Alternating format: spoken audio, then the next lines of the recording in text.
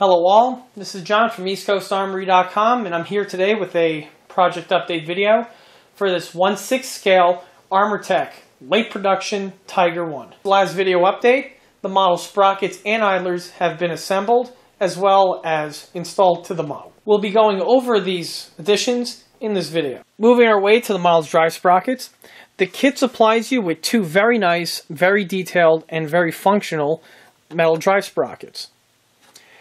These sprockets break down like they do on the real tank in that the gear teeth are separate from the main sprocket hub.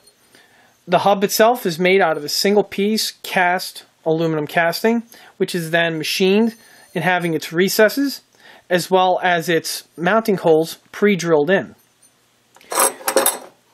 The sprocket teeth are also machined, only they are made out of flat aluminum plate, but still have their inner recess as well as their holes pre-drilled in. The holes match up perfectly with the kit sprocket and no adjustment or fitting is needed. You could literally build these pieces out of the box to have the model perform perfectly.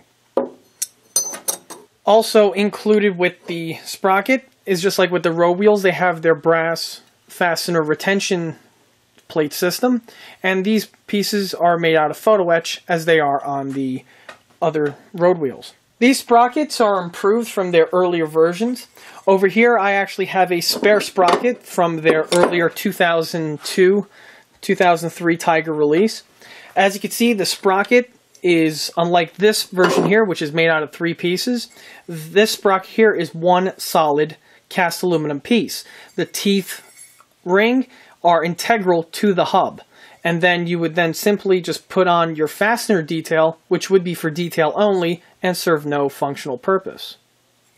The two sprockets mount onto the tank in the exact same way via the taper brush lock.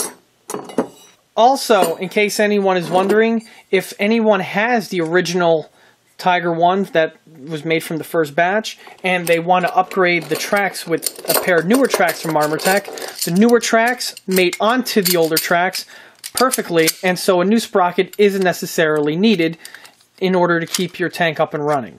As for the model sprockets, as we recall from the previous videos, have been pre-assembled by the first builder.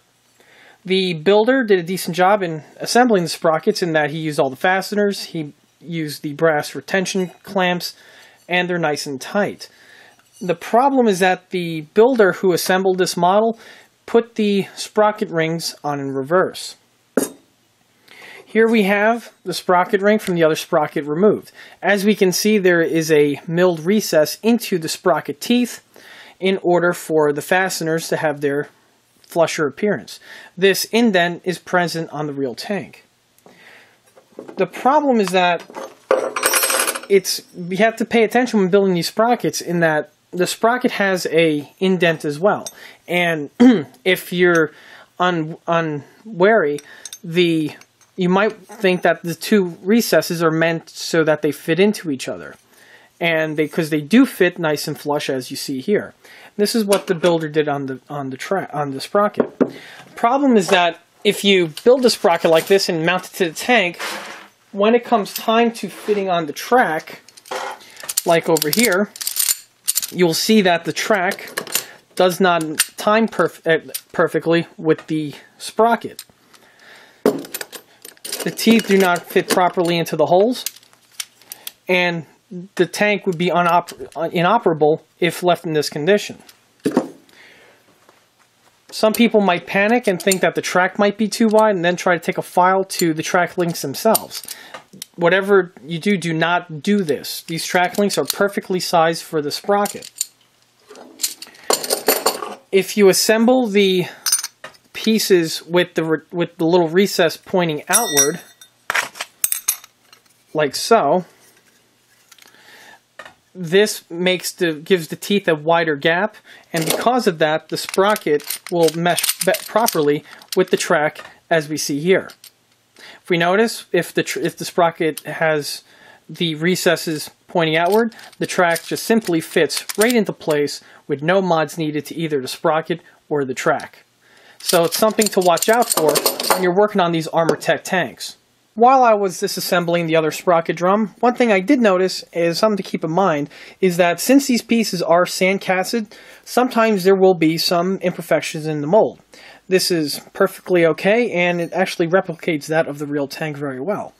One portion, though, that I did notice is that on this particular drum, there's a little imperfection over here on where the flange gets bolted to the tank.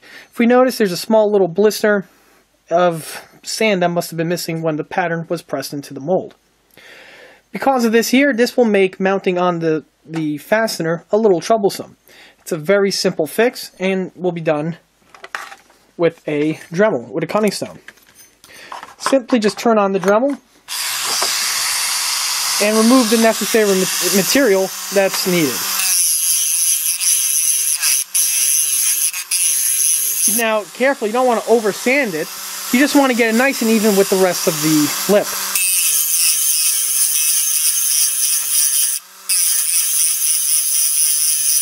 Sanding and smoothing down the little blister. The piece is nice and straight and has a perfect spot now for mounting on the fastener for reinstalling the teeth ring. Keep in mind, something like this is somewhat of an oddity and is really at the luck of the draw on which type of casting that you get. Like I said before, the other casting that I was working on did not have any imperfections like the one over here. And here goes the sprockets with the conversion now complete. In addition to completing the sprockets, another modification I made was to the brass fastener straps. Just like with the road wheels, I did the same exact procedure in where I bend up the ends of the fastener straps and then press them around the nut.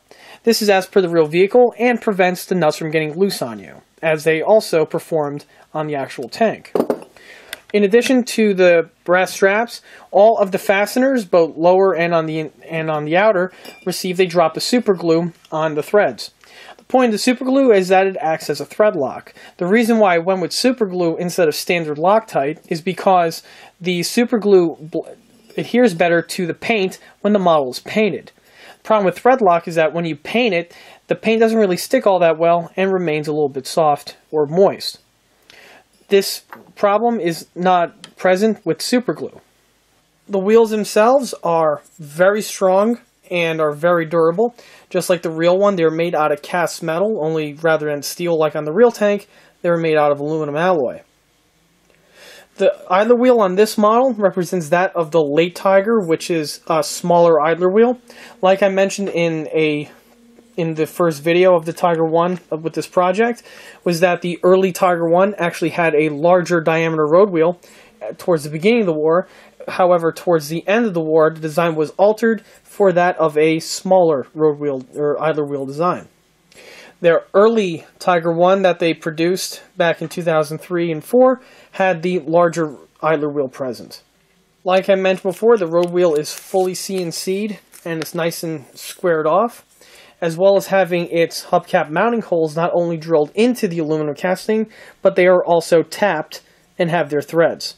Installation of the hubcap is a very simple installation, as all the holes match up perfectly and the threads are all nicely represented. As for the rear idler shaft itself, that shaft is fabricated out of solid piece of CNC'd steel.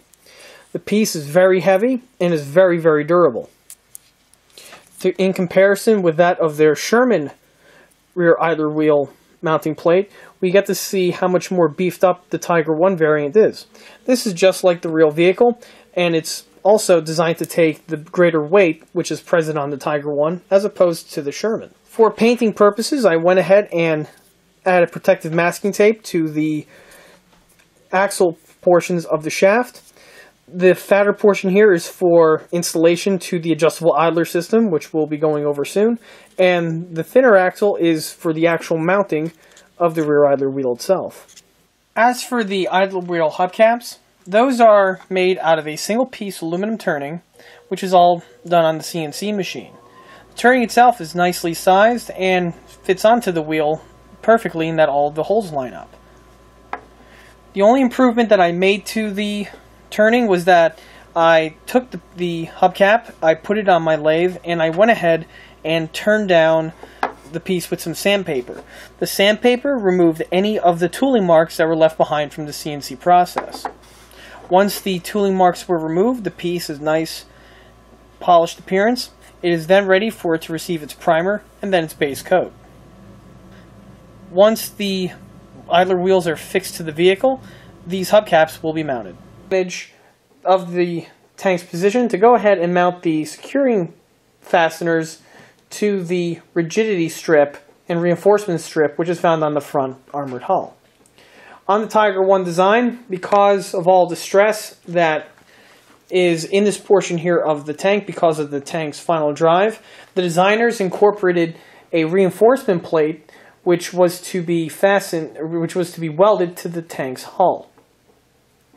These plates are found on all of the releases of the Armortek Tiger 1 and are a nice bit of detail.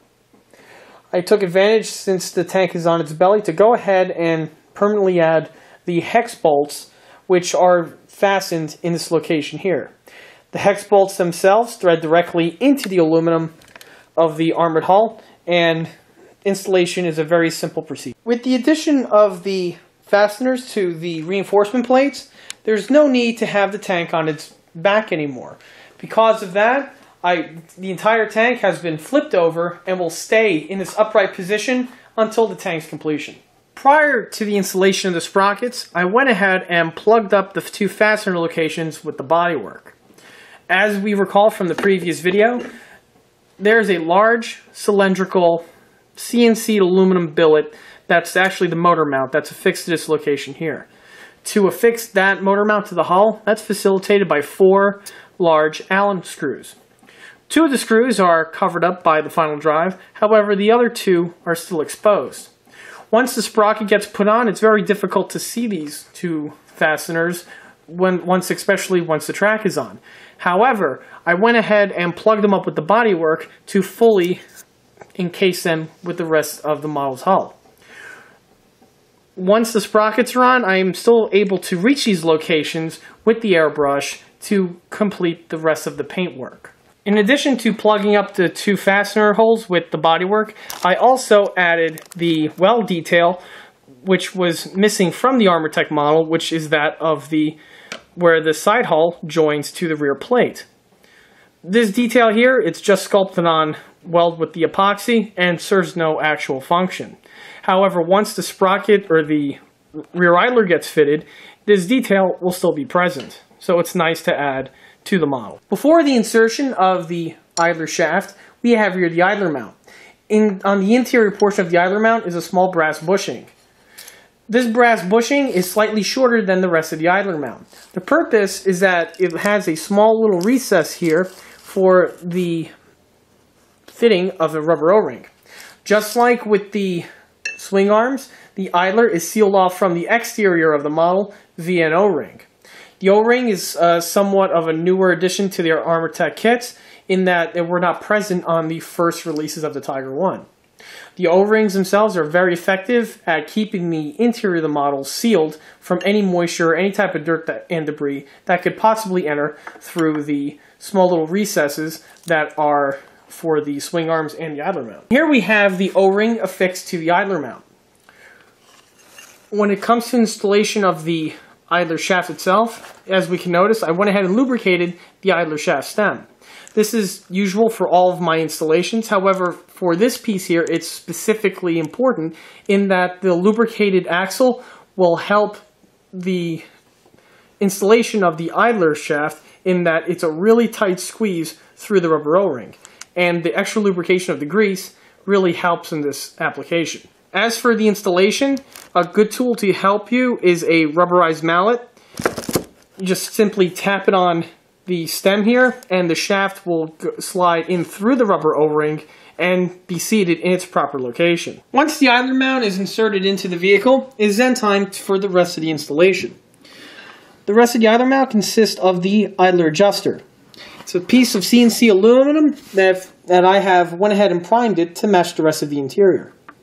If we notice, there's a small hole that's pre-drilled into both the shaft as well as the mount itself. That is for the insertion of a fastener. This cap head screw simply locks the whole unit together. I simply just slide it onto the location, and I mount the fastener into the hole. Now, one piece that's not included with the Armortek kit that I like to add to this component is the addition of a lock washer. The lock washer really helps keep everything together, along with that with the Loctite, and you won't have to worry about this piece getting loose on you no matter how much the tank is driven. You simply just slide on the lock washer, add a drop of thread lock,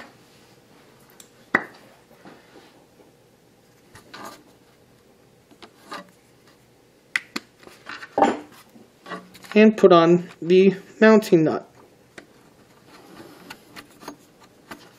The last components to add to the idler tension system to complete it is the addition of the low brass threaded drum, as well as the long cap screw that we have here. The way the system works is the brass drum is pre-threaded and the large cap screw simply threads into it. Then, with an Allen wrench from the exterior portion of the tank, you then tighten or loosen the bolt, which in turn will tighten or loosen the track tension to whichever track tension you so desire. This system here is very effective and is used on all of the Armortek German tanks that they've created. Idler, I always like to add a smear of grease to the axle. Like I always mention in my videos, the purpose of the grease not only aids in the installation of the idler, but it also prevents the bare steel pieces from rusting or corroding over time. Once the piece has its smear of grease on, the wheel assembles as follows. First, there's a large washer that simply slides over the axle. The idler wheel then gets its ball bearings. Slide the ball bearing onto the shaft, or you could place it onto the idler, whichever way works best for you. I then line up the idler into its location, press it onto the axle. I then take the last idler, or the last ball bearing, and simply install that as follows. Once the ball bearing is in, it then gets affixed to the axle like the way all the rest of the Armortek road wheels do, via a lock wash or a retaining washer and a countersunk bolt. Once the bolt and the lock washer are fixed with a drop of thread lock, the wheel is then permanently mounted to the model, and we can move on to the sprocket. As for securing on the sprocket, the Armortek tanks are unique in that they utilize a taper lock system. Of all the radio control tanks that I've built throughout the years, Armortek is the only one that uses this system. The system itself, once installed, works very well and is very efficient at keeping the sprocket onto the main drive spindle. As for the assembly, the taper lock can be a little tricky. However, Armortek does supply you with a very good and very detailed set of instructions within their instruction booklet on how to install the system. One thing to keep of note is that this spindle here for the main drive is the one axle on the vehicle in which I do not add the grease to.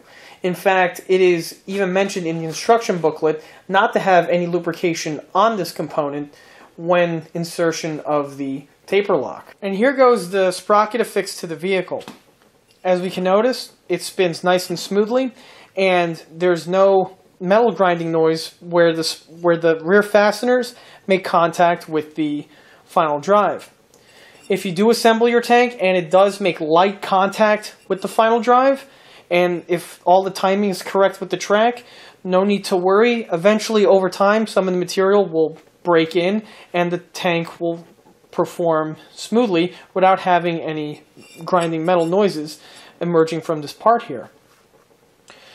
Also, if we notice, the wheel is on nice and true. It's not wobbling or is canted in any way, and is a nice, precise fitting. To help with the timing of the sprocket with the road wheels, I went ahead and I assembled a small length of track, and while fitting on the track, when fitting on the sprocket, I like to thread on the track to see if all of the teeth line up properly, and as well, most importantly, if the teeth on the track line up smoothly with the first road wheel and that of the sprocket. If everything flows like the way it should, the timing of the sprocket is correct, and there should be no need for adjustment. All that remains to be added to the sprocket now is that of the detail hubcap. The hubcap itself will be added to the model a little bit later, namely after the model has passed its road test. Once the tank is up and running and performs and there aren't any hiccups or any type of adjustments that need to be made, the hubcap will be affixed to the sprocket at that time. Once the idler is installed, it is then time to mount on the hubcap. As for the hubcap, since the last scene, I went ahead and primed and added its base coat. If we notice, I taped up the inner portion of the hubcap to keep any base coat from getting on the inside, thus making it a lot harder to install to the idler itself. Once the tape is removed, the idler is a simple installation. I just line up the holes, add a little drop of thread lock to the supplied fasteners, and I simply just thread them on. Now, like with all fastener type flange systems, you don't want to go ahead and tighten the first screw that you put in, and you just want to get them all installed first. Once all the bolts are threaded on, you can then tighten them further, but I like to tighten them in a hex format or crosshatch format so that all of the fasteners are tightened equally without having the piece getting mounted on canted or not misaligned with the idler itself. And that concludes this project update video for this 1/6 scale Armortek Late Production Tiger 1. If you like this video, stop by and like us on Facebook. And don't forget to check out eastcoastarmory.com for more 1/6 scale tank builds, as well as other 1/6 scale detail components. Thank you.